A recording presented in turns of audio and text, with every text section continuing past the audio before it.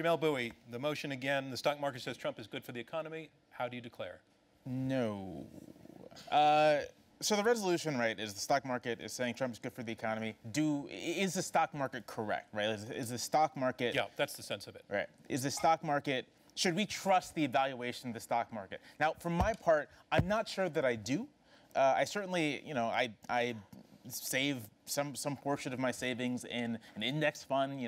I hope the stock market does well. But in terms of the broad economy, how it works for most Americans, how it works for ordinary people, I'm not sure that I trust the stock market's evaluation of whether or not Trump is good. And looking at the Trump administration's proposed policies, from tax reform, which is heavily weighted towards the wealthiest and the largest corporations, to health care, which is weighted towards taking it away from people, I think the stock market is wrong. That the Trump administration is not going to be good for the economy for the reason that the Trump administration will be harmful to the vast majority of Americans who participate in and work in that economy.